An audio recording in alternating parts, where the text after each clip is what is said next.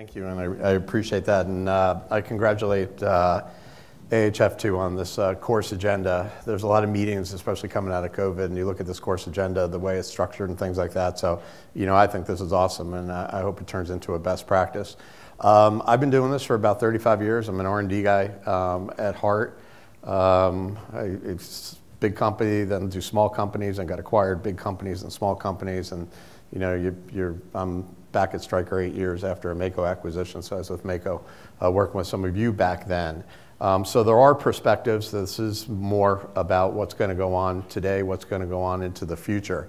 And I will tell you a couple things. And regardless of what company you're from, you should have heard some consistency, but whether you're a surgeon, whether you're a perioperative nurse, whether you're a hospital administrator, whether you're working in an insurance company, this industry is changing, and it's changing fast.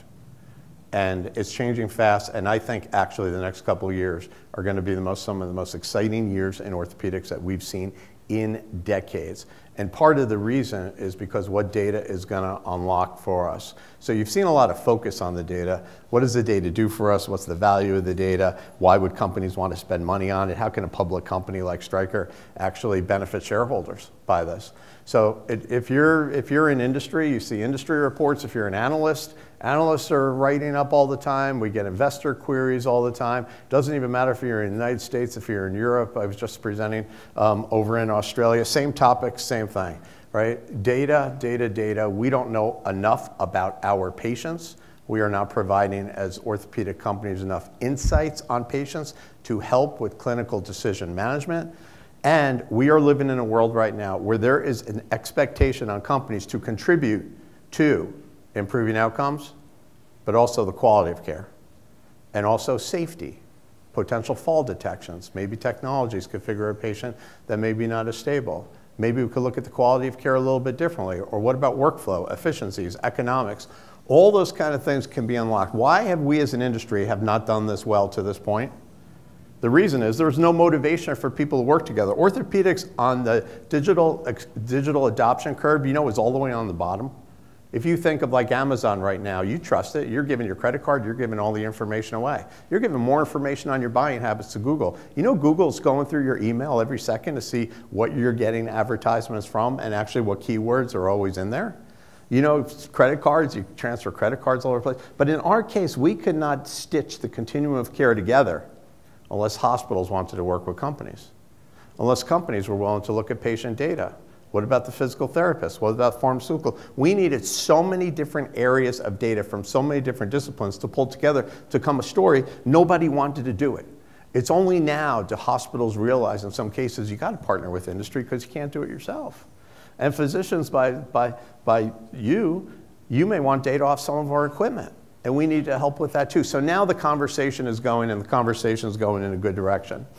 And part of the reason I'm excited about my role is at Stryker right now, if you think about it, Stryker is one of the only companies in the whole world that can outfit an operating room. I don't know if you're aware, but we can own 70% of the back of an ambulance. If we activated all the hospital beds we have deployed globally around the world and use those as data hubs, we are now talking about a lot of things. But in a company like Stryker, it's very decentralized. If you happen to be an orthopedic surgeon that does hips, knees, sports, shoulders, and spine, you're going to see people represented from 5 different Stryker divisions.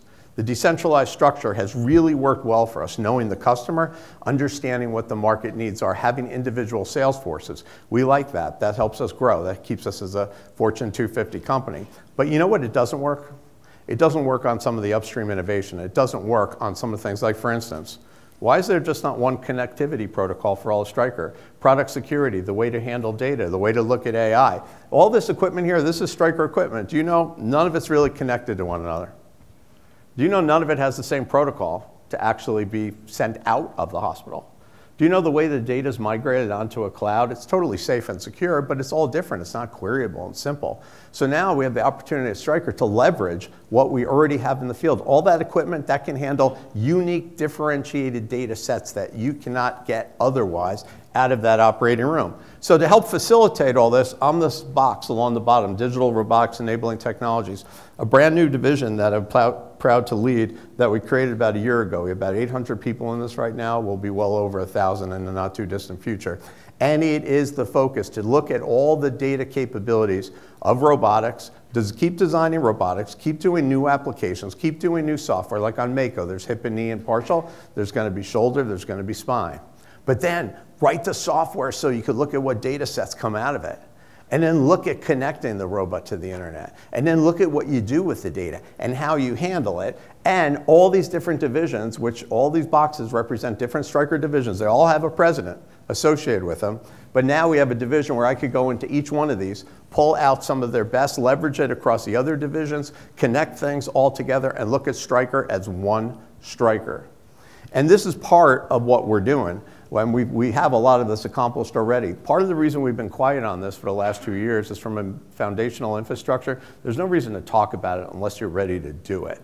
Cybersecurity protocols, product security protocols, the way you migrate data, de-identify data, that's a big deal. So we have all that done, but you can see this is really when you think of an ecosystem, it's not just an ecosystem because it's on a cloud, it's what you can do with it all the way down to predictive analytics.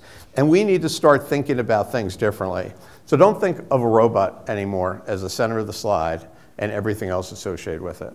It's part of a procedure. We have to get used to this continuum of care. We are now participating with software and applications on pre-planning. We have intraoperative, and now you've seen we have post-operatively patient apps for patient inputs to all do different things. But this is where all these little data elements to it. And then when we think about a hip, and when we think about anterior approach hip, and we think about these type of stems, well, guess what? That robot, it's helping execute a case, but it's a data machine. You know, that robot has the capability to track a session file. Not only think about it, right? You do a plan, pre-plan, CT in the cloud. CT gets segmented into a three-dimensional bone model in the cloud, attached now to that patient record. This is all through normal course of care, totally entitled to this data. Then you have virtual models of Stryker implants that are superimposed on the cloud. Now you take that plan, you load that plan on the robot, guess what? Now you could do a session file, so you know where you started, you know the time of the procedure, you know how long each sequence took, you knew the changes across. So if a patient went in flexion, extension, look at soft tissue laxity, understanding for that profile of that patient, what the change was, it's captured on the session file, and then you port out the final three-dimensional placement of the implant. Now with wearables and everything else afterwards, you can now track all of that. But without that session file from the robot, you really don't have finite data enough to complete that whole continuum of care. So this is the type of data that we're collecting now. Some of it's from electronic health records, some of it's from physician inputs, some of it's from patient inputs. But you can see this is not just, okay, what implant went in and on a 2D x-ray, what is the anatomic alignment or what is varus valgus. There's a lot more associated with it. So you look at all these different parameters and you can do lots of different things with those parameters. So this is what you should really think about, because this is the value proposition of data, whether it's hips or knees. I think in this case I pulled a knee example. But now, let's look at implant choice for that specific patient. Implant alignment. Let's look at inventory management. We talked about what's the value proposition for this data. Well, there is low-hanging fruit. There are things that we can get a benefit. So you do all this, right? But what are the insights you can get? Well, let's take an example. We should be able, in the not too distant future, where you come up with a model or you have access to a dashboard, you log into Stryker dashboard. You have a 64-year-old patient. 64-year-old patient. What's the best implant for that patient? What, if I put 10 surgeons in a room, may plan different for that patient. Well, everyone can't be right, right? Or what's the optimized?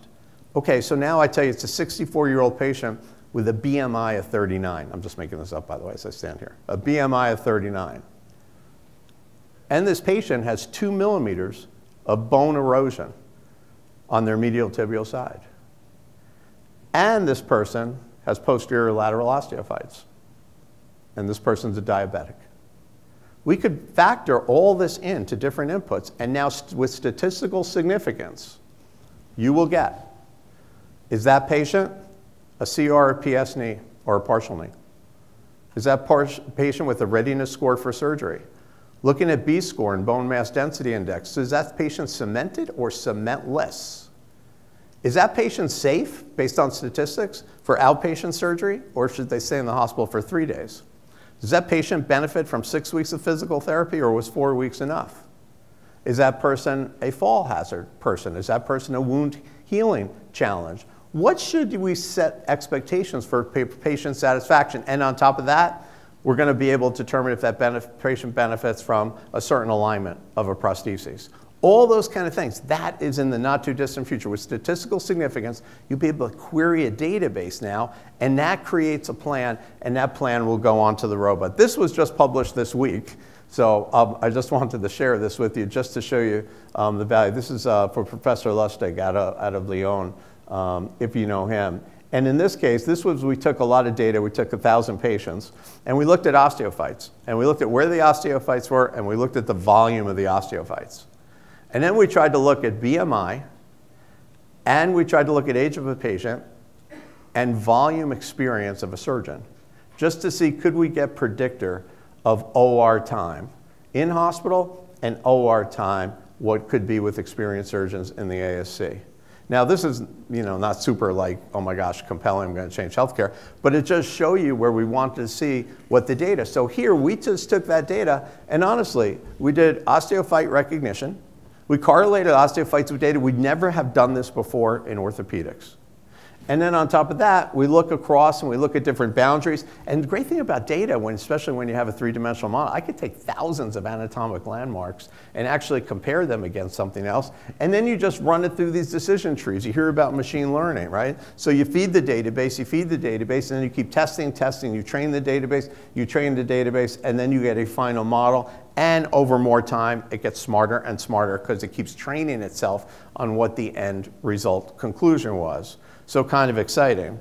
But then the next phase is to get this level of data. Now let's add the data. So now we have the capability to pull electronic health records. We have the capability, by the way, also now for Stryker equipment to push Stryker data back into electronic health records. And as we look at this, we can look at everything from physical therapy, we could look at cost of the procedures. Some of this requires large institutions to want to partner with us, some of it. But you get to the point right now where you could get hip and knee profile of patients, and you can get such specific levels of data that it really, really is remarkable. And here, I'll just show you this osteophyte detection. We're going to be releasing this relatively soon. And this will actually be able to quantify now, and we'll get to hips after this, but it'll be able to quantify a knee patient like we never had before. So we'll be able to quantify a knee patient by not just age and all their stuff, bone mass density, extent of osteoarthritis, B-score, osteophyte location, and this is all data off of CT digital information that we already have, and this is just a matter of training algorithms, and eventually this will help. So what is the first thing that this is going to help where you say, okay, give me an appreciable benefit to this? It's this. So this is an actual case. These are actually renderings of some of the new software we're putting out, by the way. So see all the way on the left, that's auto segmentation. So as I said, the CT goes in the cloud, auto segmentation. You can see the level of detail of osteophyte recognition and things like that on auto segmentation. You will be able to be sitting at home on a laptop, and you will be able to query this and look at individual patients, look at the models, look at things, and do things like you never had before, not to mention computer simulation of motion, flexion, and everything else. Then you could see how good the segmentation model, look how good we've been getting with rendering.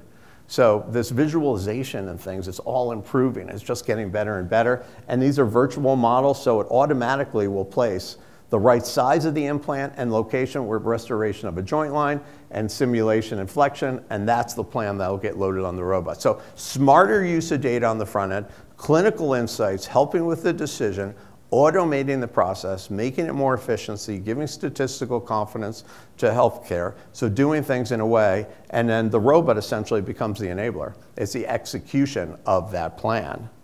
Then what do you do with it further? Go one step further. You talked about mixed reality. I am a huge supporter of mixed reality, by the way. I think for what OSO's done on training and things like that, I think that's remarkable. And the easier you get access to more information, and the more you could do it, and the more you could learn, and the more you could get insights, you know what? That benefits everyone. Absolutely 100% benefits everyone. Now also mixed reality by itself, just having it as a funny monitor inside like you're playing video games, that's not a value proposition. But bringing data and bringing a plan, so you don't have to look at a monitor, but making it more convenient, making it real time. This is what we're doing right now with Blueprint. So this is HoloLens, where we program the HoloLens, and Blueprint, which is on shoulders. In Blueprint on the bottom, it'll help determine whether it should be a reverse shoulder or total shoulder. It'll look at where the glenoid positioning is, where the humeral head resection is, and the thickness of the humeral head, and the restoration of the center of motion. That then gets transferred into the HoloLens glasses, and you can see we're superimposing where the resection is. With navigated tools, you see real time where the tool is, just suspended right above the incision. And by the way, this will allow, I think, to smaller incisions and things like that. Expect to see this in the future embedded in Stryker helmets. Expect to see this being transferred overall into spine, trauma, extremity, sports medicine. Expect this to be associated with a Mako procedure that works on user interface, workflow, efficiency of the procedure. Expect this also to be able to be a data capture with once cameras activated on front of these things. These are all additive technologies that'll work for efficiency, work for consistency, reduce the burden on training, and also reduce the learning curve. Now let me show you one other example of data that maybe you don't think about necessarily. But when we think of Stryker, remember, as I said, we outfit a whole operating room, blood removal systems, Neptune, things like that. Well, these are used in orthopedic procedures. So now we're focusing on not just the data on executing where the implant goes, but what is all the other data associated with that procedure? And blood loss, blood volume, all those kind of things matter.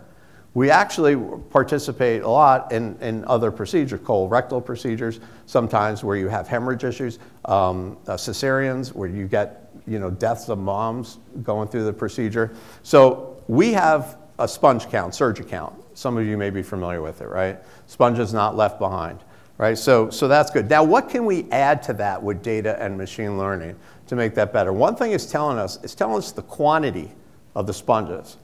It's not giving us an indication of the bleeding of that patient. Now, if you look at these two canisters, right, you may not see there's a remarkable difference. Just because the size of the canister and the density of the fluid, you're not having light transfer through it. But not having light transfer through it doesn't mean you don't have a problem. If you actually look at the amount of blood inside, there is a problem on the one on the right. You may have not recognized it with human eyes that there's a 10-fold difference, right? So now we have technology that's developed that we're going to include in these procedures where this is the first phase, you lift it up, and with an iPhone and using a camera, but machine learning algorithms off different visualizations of different optics, it can actually determine exactly what the quantification of blood and if there's a blood problem, and it'll actually map out the color. And this is just by color concentration and differentiation of colors from areas to the side of itself. This is the first phase. The next phase, we're putting this in line and in tune.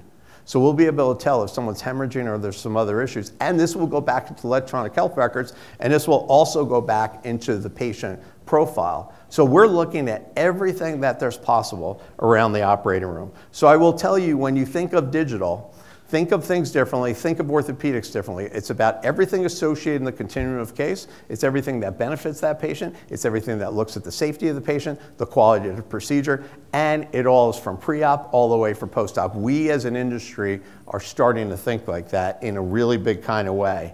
And if you really want to think of the future, this is a Stryker operating room. Expect all the equipment connected. I didn't put in there that the surgeon wearing mixed reality glasses. But between mixed reality, real-time data, connectivity of all the equipment, access into patient records, and be able to query real-time from the operating room against a cloud database of what the next step possibly in some of the procedures, if something went wrong, there will be two-way communication back to it. So I can tell you, we're in a really good place right now. I think the industry as a whole wants this to be healthy. We're watching AI closely. We're watching bias in data. We're protecting the data, we understand the value of doing that, and we're trying to get insights that actually offer advantages in many different ways. So we're in a really good place, but this journey is going to go fast. The slow company loses in this. It doesn't matter whether you're a DePuy, J&J, a Stryker, or a Zimmer. The small companies, the fast companies move quick. Big companies have to learn to move fast, have to do it with agility, but this opportunity is just too great for us to miss. It will be exciting times in the future, and we are on a good journey. Thank you.